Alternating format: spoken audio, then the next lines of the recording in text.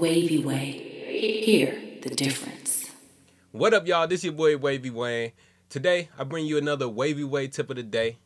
The tip today is to use identified beat to find your session's tempo. Finding your session's tempo is important for a bunch of reasons.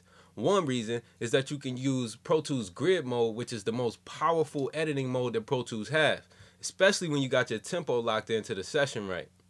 Flying hooks becomes easy. You can do stutter edits, chops. Everything that you do basically will be in time with your record. So find that tempo first.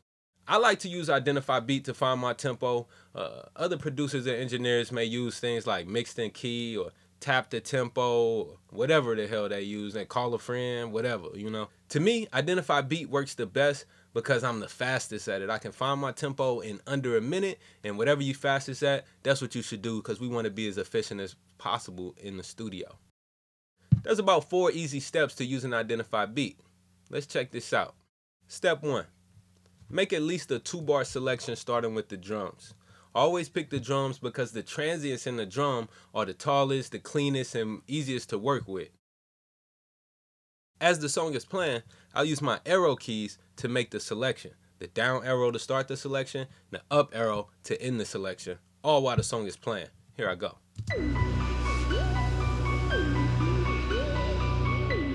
It helps if you get into it, kind of nod your head a little bit, tap your feet if you need to. Dab on. Here we go. Down, 2, 3, 4, 2, 2, 3, 4, and up. Cool. So now I got my 2-bar selection. Pretty rough, but it's there, all right? Step number 2, zoom in and refine your selection. As you zoom in, and I like to use the shortcuts of zoom in, of course, T to zoom in, R to zoom out. As you zoom in, you will notice that your selection is a little bit away from the transient where it needs to be close to. All right, so I'm going to actually change my edit mode up to slip mode.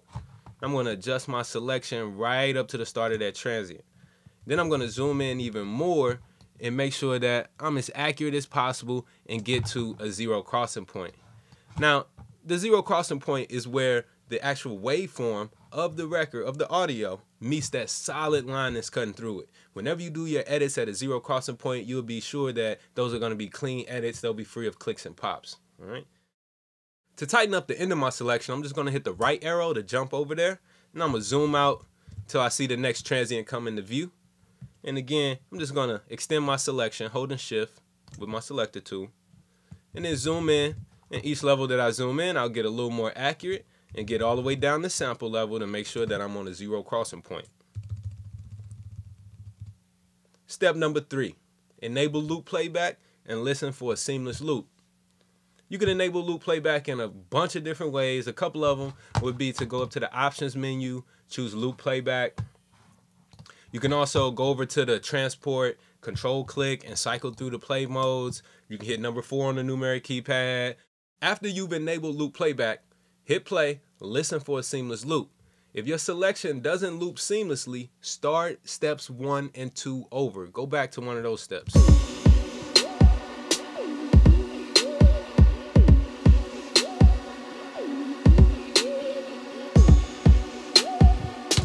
Cool. That sounds like a pretty seamless loop to me, so I'm going to move on to the next step. Step number 4 is to go to the event menu and choose identify beat. But if you want to be an editing Jedi, hit Command I. Magic, baby. In the identify beat window, I always enter the same values, all right, just to make it easy for myself. I enter the start location as bar 1, and I enter my end location as bar 3. Hit OK, and then in your tempo ruler, you'll see your tempo. Now, I enter bar 1 and bar 3, even though we didn't start at bar 1 and bar 3 and end at bar 3, because it's just a standard value. All I need to do is tell Pro Tools how long the selection is. By me telling Pro Tools that my selection is a 2-bar selection starting at bar 1, ending at bar 3, they can take that information and calculate a tempo for me. Cool. So my tempo is right here in my tempo ruler, and it looks like it's 59.9953, okay? What I have to do is just round that up to the nearest whole number. I'm so close to 60 beats per minute that I can be pretty sure that's what the tempo is. To round this up, all I have to do is delete the bar beat marker at the end of the selection. So this whole option, and click on that bar beat marker. And make sure you remember what the tempo is, because you're going to have to enter it here. I'm going to double click on the song start marker and then enter my tempo, 60 beats per minute.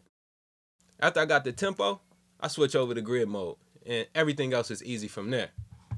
Don't hesitate to take a couple minutes out before your session starts to tell your client, yo, let me find this tempo real quick, and I guarantee you everything else is going to go smoothly. When you need to fly the chorus over or do stutter edits or chops or anything like that, you're going to be working like an editing Jedi. Again, that's the way, the wavy way. When I check my tempo, when I get it locked in, I like to check it by going over to the end of the song. I'm going to change my grid value over to 1 bar. And I go somewhere toward the end of the record here, the end of the beat, and I just make a little random 2-bar selection. If I hit play and this selection loops seamlessly, that lets me know that my tempo is accurate. And I wait till I get toward the end of the record, because even if I'm off by a little bit, it'll still sound right in the beginning. But the further and further the record goes along, the tempo will start to drift further and further away from those bar beat markers, and then you will be able to tell pretty easily at the end of the song that the tempo is wrong. So I'm at the end of my tempo. I'm at the end of my session here. I'm going to go ahead and play this back.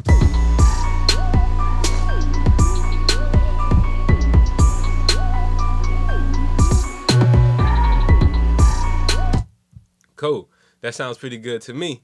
Now I'm ready to go. I can do anything. I can maybe do a stutter edit. Let's see. Right before that part comes in, maybe I'll go up to my grid value selector and change over to, let's say, eighth note. Select this first eighth note of this section. Copy it. I'm just using grid mode. I'm gonna paste it right before itself, and then paste it right before itself again, and let's just hear what that little stutter sound like.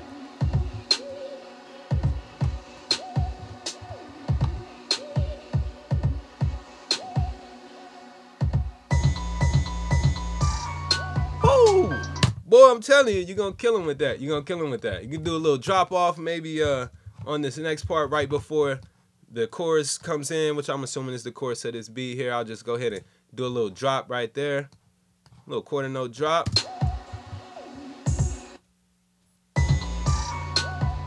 Everything perfectly in tone. When you got your audio's tempo locked to the session, you can use grid mode, and that's Pro Tools' most powerful editing mode. You become an editing ninja. Your clients will love you. You'll be flying through your session. All right? Shout out to the Noisy Neighbors for providing this dope track for us to work on today. We at Gateway Digital Studios. I'm Wavy Wayne. Sauce on everything. That's the Wavy Way tip of the day. Be dope, y'all.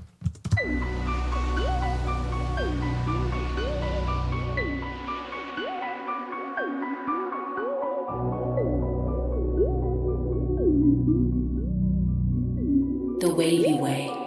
Hear the difference.